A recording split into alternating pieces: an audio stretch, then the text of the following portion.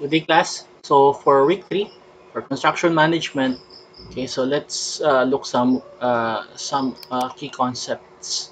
So this is from the University of Liverpool, where I took my master's in project management. So let's talk about the project structure and organizational context. So it's much better if you just look into the key concepts. So this for project structures and organizational context. So it is quite easy to see that not all projects are the same. So building a house is different than building a bridge, and both are different than developing software or conducting a biotech research project. So furthermore, if projects differ in their inherent nature, then it should follow that the way they are managed should also vary.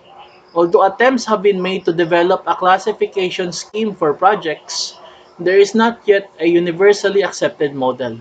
So this week, we shall examine some of the possibilities and consider the way project structures and project managers have adapted to the increasing complexity of the global business environment.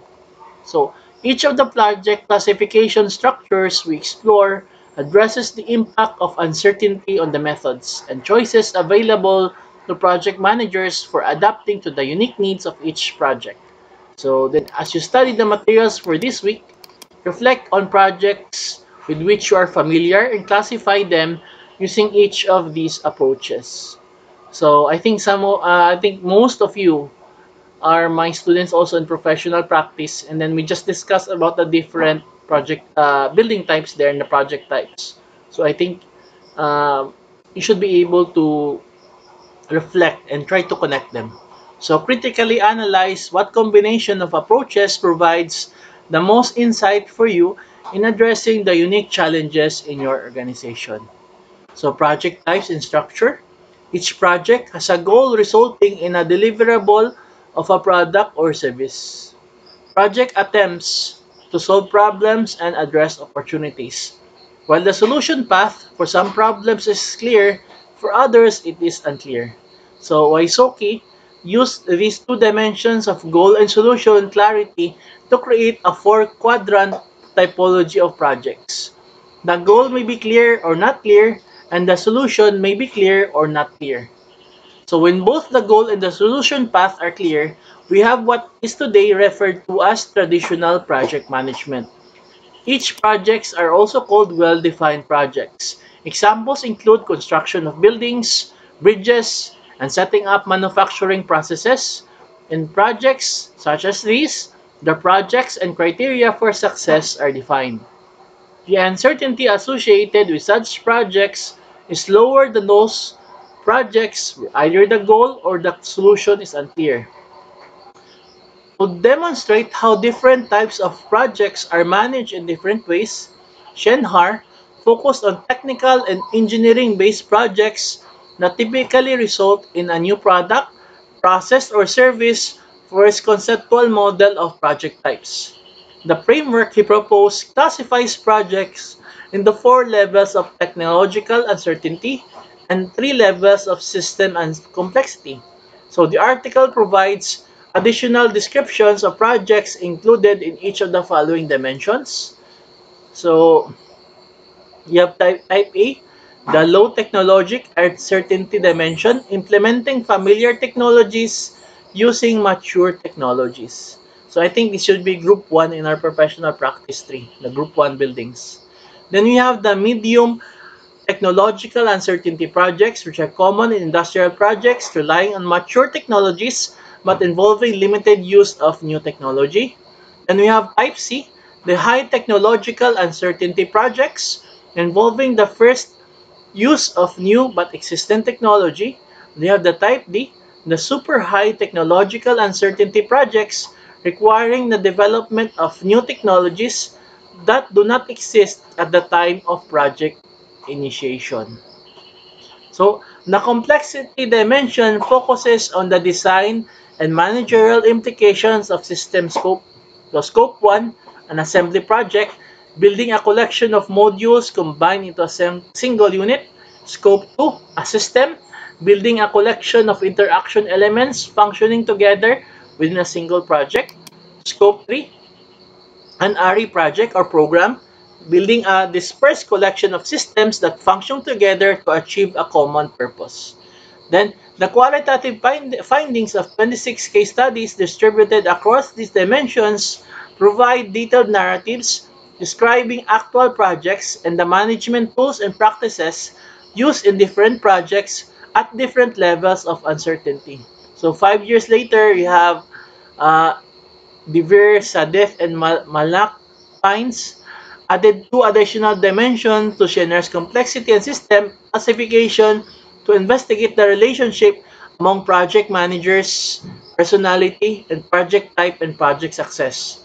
The two additional dimensions were novelty, just the breakthrough platform or derivative, and pace, regular, fast, competitive, time critical, and blitz. We'll return to this article in subsequent weeks, where our focus is critically analyzing characteristics of project success and failure.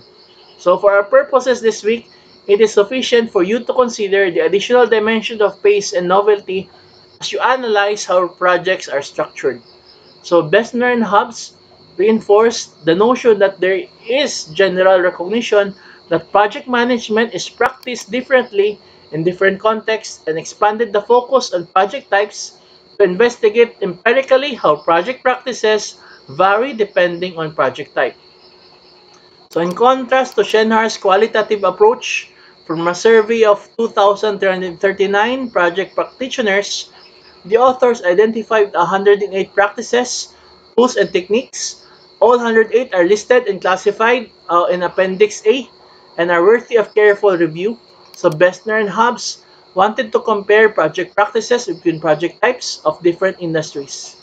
The authors classified four types of projects: business and financial services, engineering and construction, IT and telecom, software and development. So Besner and Hobbs found that 108 practices were used in clusters or groups that the authors were able to organize into distinct toolsets. These toolsets can assist project managers in adapting their focus and approach without addressing all 108 practices individually. This is particularly important because Besner and Hobbs found significantly different and contrasting patterns of practice among the four types of projects examined. Then we have here project uncertainty, which is common to all project types. So each of the project classification approaches described above attempts to address the interaction between complexity and uncertainty and the impact that this interaction has on project management practice. So after we study this week, it should be clear that not all projects are alike and therefore there is no one size fits all approach to managing them.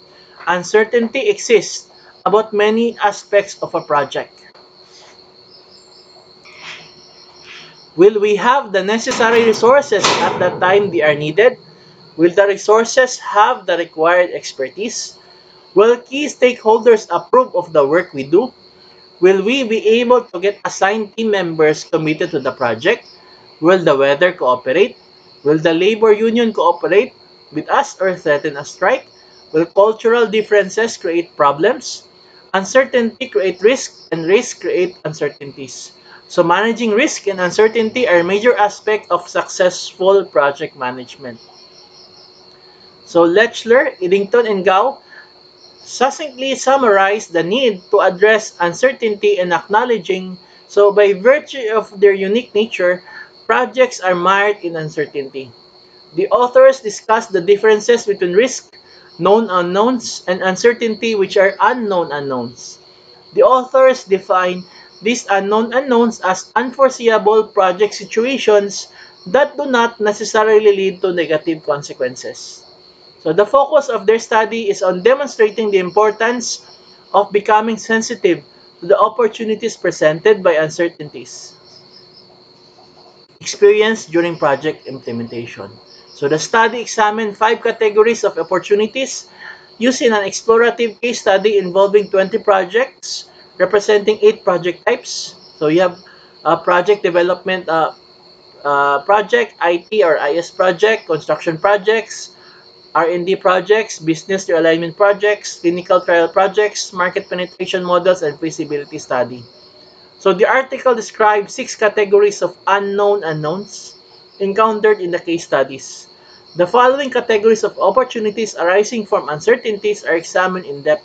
So we have technology opportunity, implementation process opportunity, project business opportunity, future project business opportunity. So the authors conclude not to identify opportunities in uncertainties, project managers need significant exposure to the project's business context.